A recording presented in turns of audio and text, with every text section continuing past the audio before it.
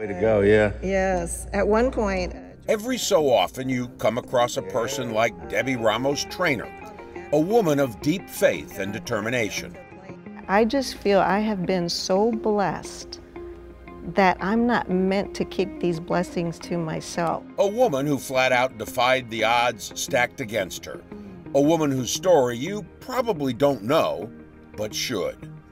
You come from such a humble background. You end up, at one of the higher levels at the National Aeronautics and Space Administration, NASA, in an incredibly important position. You could never have imagined that. Never. It's just so unbelievable, the experience that I've had, the things that I've been able to do, the things that I've not only been able to do, but been responsible for. So Debbie, not keeping it to herself, has written a book with the curious but appropriate title, Tortillas to Astronauts. Tortillas she regrets she never learned from her grandmother how to make. How does that happen? My mother did not like to cook, and so we always got there after things were already made. I still, honestly, to this day, I have not had a tortilla as good as my grandmother's tortillas. The book is her story, her journey of perseverance. She retired from NASA a decade ago after 29 years, starting as a secretary and ending in a pivotal position, training astronauts for flight. Josh, to take it up the hangar, Joe. Debbie grew up in Pasadena, Texas, near Houston, in a modest Mexican-American home. Smart and headstrong, she overcame every obstacle in her way. She went to Catholic grade school, St. Pius. She was a class president for 3 years. Then she decided on public high school, and in the early 1980s got a lesson she never expected. For you, it was totally different when you got to high school than what you had experienced in grade school. I had no idea, though, that I would not be able to do some of the same things I had done when I was at St. Pius, which was, being able to participate in because I was class president for my 6th, 7th, and 8th grade. And, right off the bat, I knew I wasn't gonna win in that first year because I was from a small school, but I thought I'll just get my name out there, just get to know people.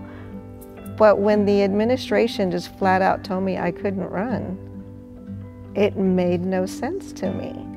And I was a straight A student. They told me it was they were concerned about my grades. It was discrimination is what it was. I mean, Mexican American. Right. Call it what it was. But then I tried to sign up for French and never got French. And I like I said, I obviously don't know, but I'm just kind of imagine somebody in administration saying, well, why does a Mexican girl need to know how to speak French?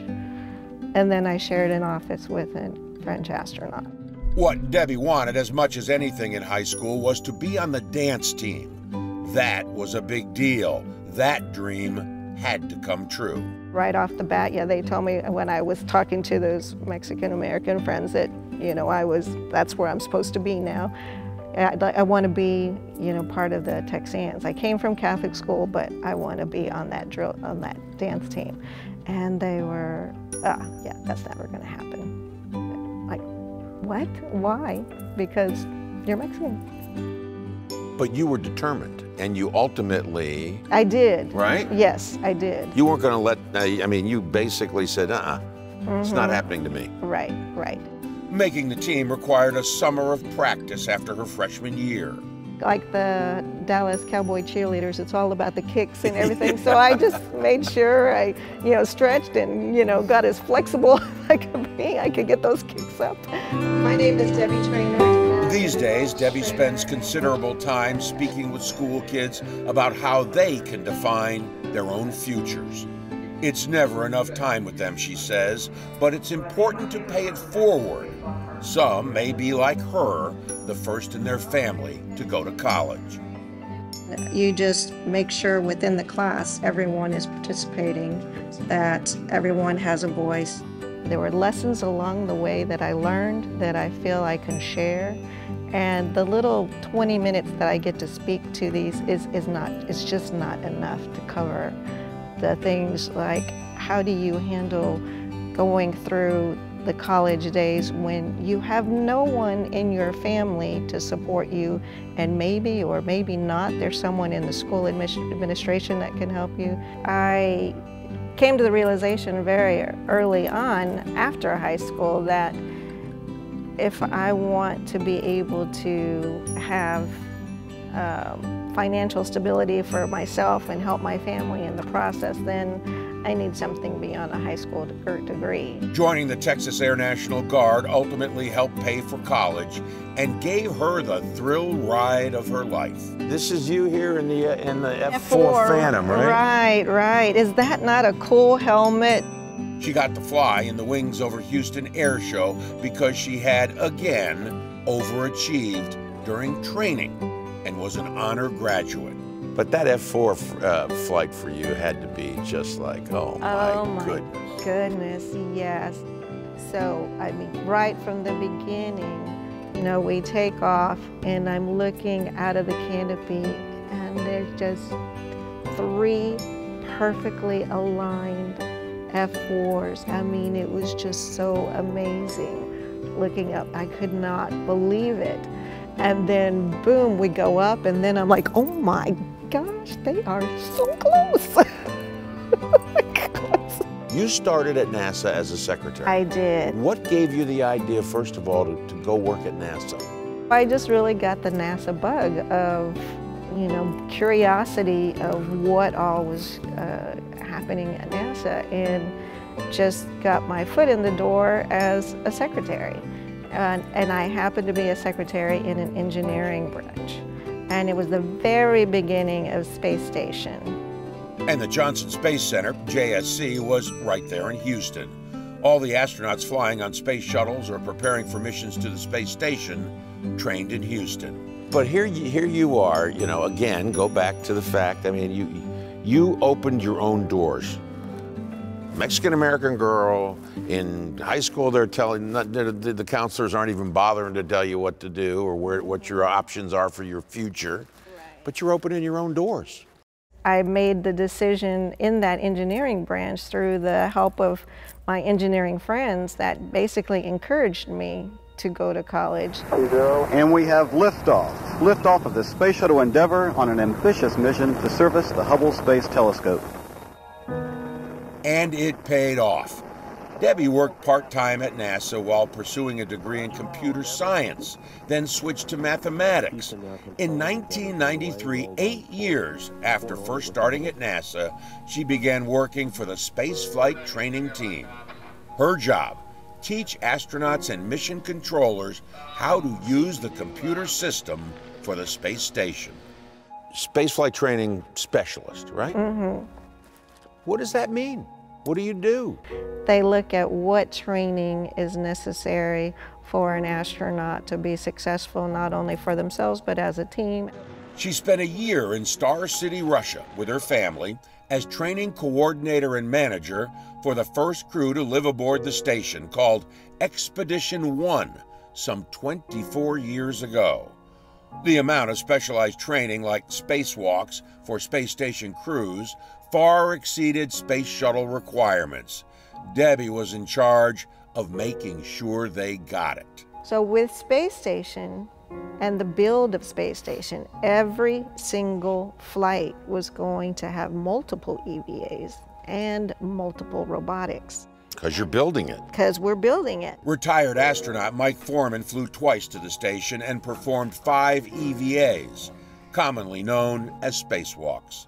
Chief astronaut, Charlie Precourt was chief astronaut at that time, brought her in and he said, hey Debbie, we are in a world of hurt here. We got all these crews that we need to fly. We need to build this thing called the space station. And Debbie Traynor was the person that actually had the forethought to see, and Charlie Precourt knew he needed somebody like this to look out and say, okay, hey, if we wait until Mike is assigned to this mission and then start training him, we're not going to have the time to do all this training. Franklin Chang Diaz, I worked with him in the astronaut office. And training for, because he flew like 7 times. Oh yes, As we talked and looked through her memory books, you couldn't help but notice the bracelet she wears with a space shuttle and an astronaut charm. A good friend of mine, Chris Hadfield, he took my little astronaut with him to on one of his flights. So my astronaut has actually flown in space with Chris Hadfield. The Canadian astronaut. Yes, yes. So That is a very cool story. Every page in her memory book is a time capsule of NASA history and reminds her of another story. These are great, though. Yes, John Young. Yes. Bob Crippen. That was their 10th anniversary of, first flight of Columbia. Wow. Right. Yep. Crippen and Young. These, I mean, two of the giants of the space shuttle program right there. Exactly. One time there was a presenter and somebody was asking a bunch of, very direct, just stern questions. And the conference table is where all the managers were, where you would normally get those types of very direct, you would need to know, blah, blah, blah, all this stuff. And after about the third time, I finally said, who is that? Because it wasn't somebody that would be a manager role, And I said, that's John Young. And I was like, oh. Houston is now controlling. By the way, John Young also commanded Apollo 16 and walked on the moon. But the highlight of perhaps her entire career came during that stay in Russia, and it had a whole lot more to do with tortillas than space. We did actually have the opportunity to serve tortillas to Tom Hanks in Russia. The rest of that story, Debbie says, will be in her next book. Coincidentally, tortillas happen to be a staple on board the space station because, unlike bread, they don't leave crumbs. It always seems to come back to the tortillas.